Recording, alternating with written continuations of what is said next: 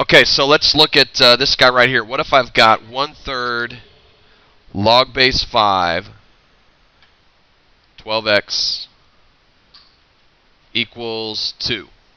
So the goal is to solve for x. Like, that's what we want to do. Solve for x. So the easiest thing to do is to get the logarithm by itself. So get this guy right here by itself. And in order to do that, we're going to multiply both sides by a 3. Okay? When I multiply both sides by a 3, what I end up with is log base 5, 12x equals 6. So that's not too bad. Okay? And remember that if you have a log base b of y equals x, that's the same thing as b to the x equals y. A logarithm is equal to its exponent. So this guy is going to be 5 to the 6th equals 12x. So you just need to punch in what 5 to the 6th is on your calculator. 15,625. And then how do you get x all by itself? You divide by 12. Whatever number you get, you need to make sure that you show it to 3 decimal places. And with logarithms, 4 decimal places is usually really nice, because logarithms and stuff like that, they just change so slowly. So what I got for this guy, when I punch it in, is 1302.08. And let me tell my calculator to show a few more decimal places here.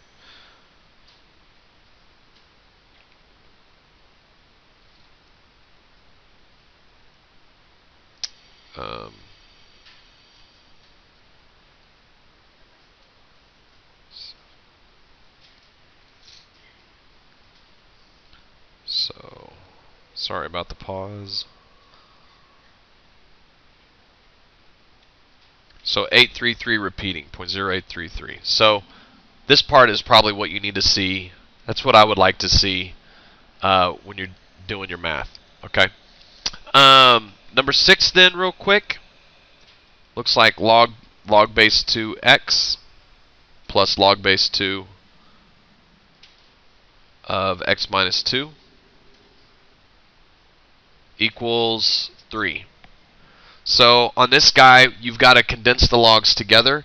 And remember, if there's a plus sign in between the logarithms, then you multiply those interior items. And what I end up with is a log of x times x minus 2 equals 3, which is log of x squared minus 2x equals 3. Now, here's the deal. These are all base 2's. And a logarithm is equal to its exponent, right? So what I've got is 2 cubed equals x squared minus 2x. So how do I solve this guy out? It's going to be a quadratic equation, right?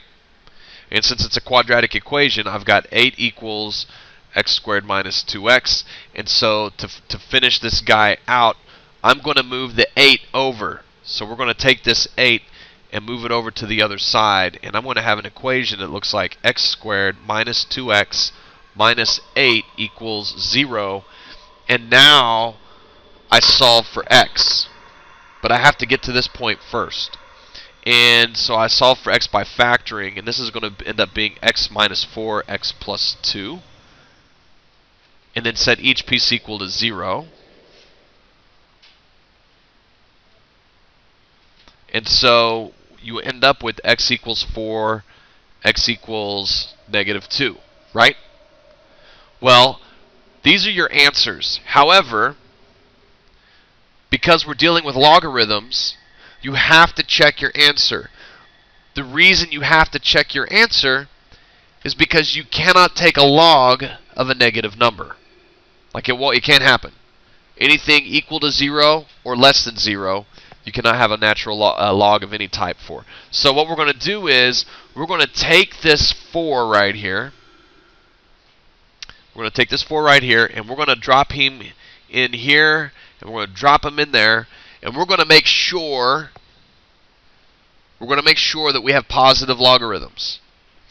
And when you do that really quick check, you have a log base 2 of 4 plus log base 2 of 4 minus 2. And can you tell that that's going to work? Everything's going to be positive, right? So 4 is good. This one's okay. We'll put a smiley face because he's all right. Now, check the other one. Okay, check negative 2. And you've got to take the same exact steps.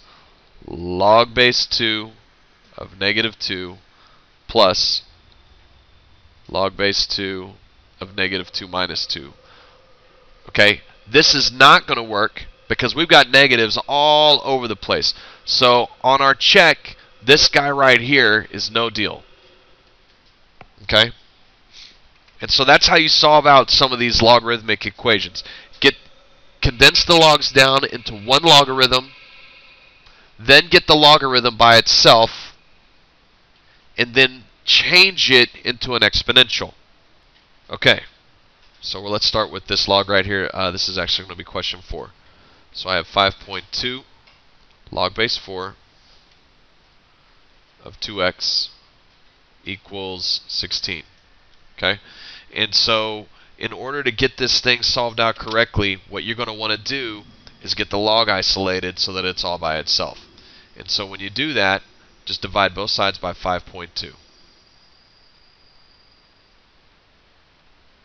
It'll be a lot easier on you if you can get that log all alone. You don't necessarily need to. You can take that 5.2 and put it up in the exponent, but there's a lot of mistakes that can happen when you do that, because that 5.2 has to go to 2 and x.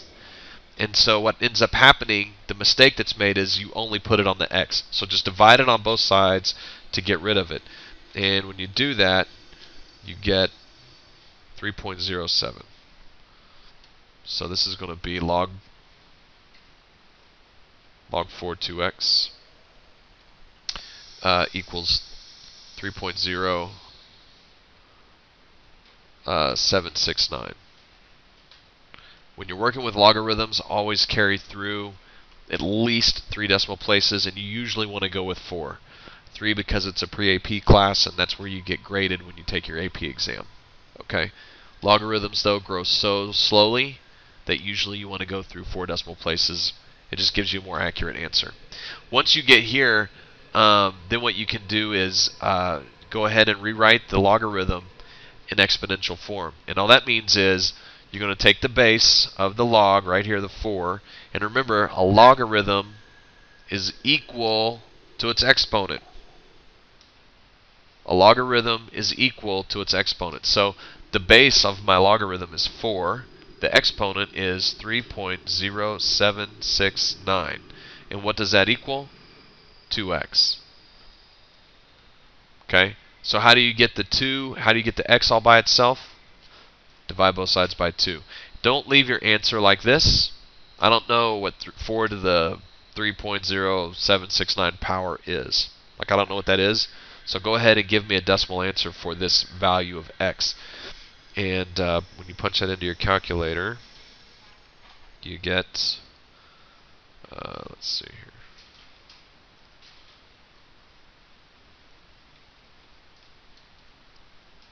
4 to the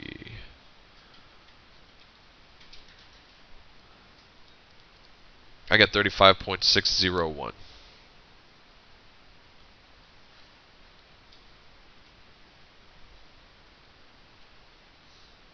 And that should be about right. Remember that 4 to the 3rd power is 64. And so when you divide 64 in half, you're going to have 32. And we're a little bit bigger than that. So that's the first guy. All right. The second guy. Let's look down at question 8. -7 minus 9 And ln, not in, ln equals negative 34.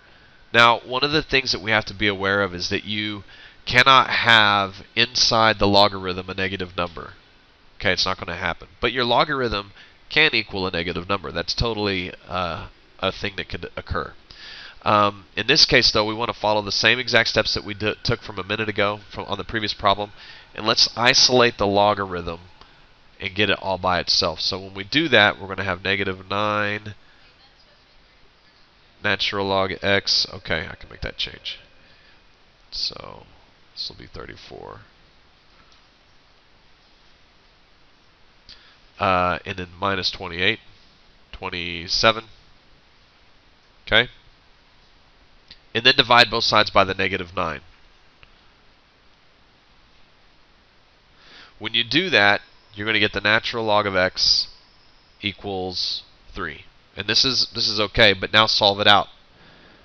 Well, one of the things that we've got to remember is that a log base e is a natural log. So if I have a log base e, I have a natural log. That's what I've got on this problem. So when I change this to exponential form, it's going to be e cubed equals x. And usually with e, you just leave it as like e cubed or e to the 4th or 5th or whatever power, because e grows so quickly that by the time you're like at e to the 5th power, it's a huge, ginormous number. So you can leave it as e cubed and that'll work. Okay? And then the last example I wanted to show you is number 9. And so this is going to look like log base 4 of 2 to the x squared minus log base 4, 8. And it equals negative 2. And so here's the deal. Working on this guy, remember that if you have a negative sign in between two logarithms, then you're going to divide what's inside those logarithms. And so you're not really working with 2x squared minus 8. You're working with log base 4 of 2x squared over 8 equals negative 2. And you can set this up however you want to. If you want to simplify in there first, that's fine. It will make your life a little bit easier if you go ahead and do that. So that's going to actually be x squared over 4 equals negative 2. Okay? Now rewrite this thing in exponential form. And remember, a logarithm is equal to its exponent. So the base on this guy is 4, and when I rewrite it, it's going to be 4 to the negative 2 equals x squared over 4. Okay, this is how it's going to be rewritten. And now we can solve for x squared. It's not a problem at all. It's not a problem at all. So this is going to be 1 over 16, right? Remember, 4 to the negative 2 is 1 over 4 squared.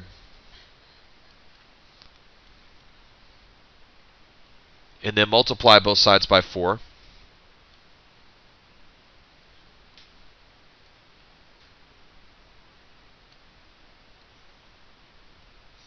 And that's going to give you 1/4 equals x squared.